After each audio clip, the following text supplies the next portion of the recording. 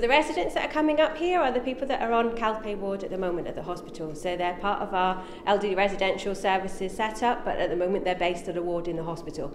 So the aim is to move them away from the hospital to a more protective area, and we're running the same setup from here. We're using the building from here to look after the residents that would normally have been in our care anyway.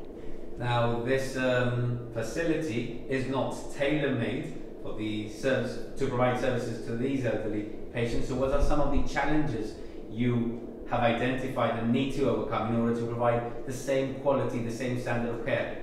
Okay, well, we need to make sure that the facility obviously wasn't designed for that, but as you can see now, it's working as best as we can from there. We need to make sure that the residents feel at home. We need to make sure they're safe. We need to make sure we've got the curtains. We need to make sure we have the appropriate space. And obviously we need to be able to provide the day-to-day running of eating, drinking, bathing, the normal things that we would do from there. So we've had to work very, very quickly with a really good team to make sure we get the facilities in place, but I think we're almost there. So what number of patients is transferring to the facility? Okay, so we've got facility over the 3 floors and we're moving up 26 residents to come within this area that we've got. So it's set over 3 floors, so we've also had to adjust the staffing. Government is taking very seriously about this condition, and we all know that our frail elderly are the most at risk.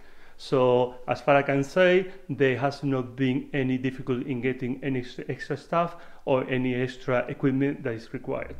For example, this facility, which is not built for purpose, it will automatically increase the number of carers and nurses due to the layout of the building. So the same patient will need more carers and nurses because of the building. Where are you in terms of resourcing, of equipment, of materials? I see beds. I'm assuming these are extra beds. Where do they come from? Well, I think we've been lucky and in the sense that there was a plan to do an upgrade on the 2nd floor of Mount Marin, and the bed you can see now was the donation by GATS, which were at the moment were in a warehouse. So that gives us the possibility to do the move pretty quick because we have 20 beds in stock, and also we got 5 or 6 beds from Cancer Relief Center, who's going to be catering for this facility. Now, other than the logistical challenge, the other challenge is maintaining the welfare of those patients, the mental welfare. Everybody's concerned, everybody's stressed, everybody's very worried. Elderly patients, how worried are they? What are their concerns? What do they tell you?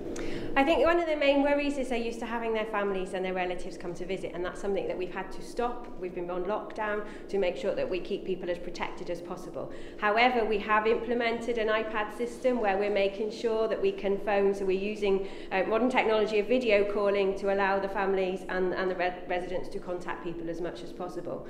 We give as much reassurance as possible. Obviously, we're trying to keep the staff remain the same so they're familiar with the people that are looking after them normally, and it's reassuring them that this is a temporary facility and hopefully things will get back to normal as soon as we can. But what we're doing really is you have to look at the individual. Everything's about an individual, and we tailor what we need to do for that person at that particular time to try and allay any fears that they do have.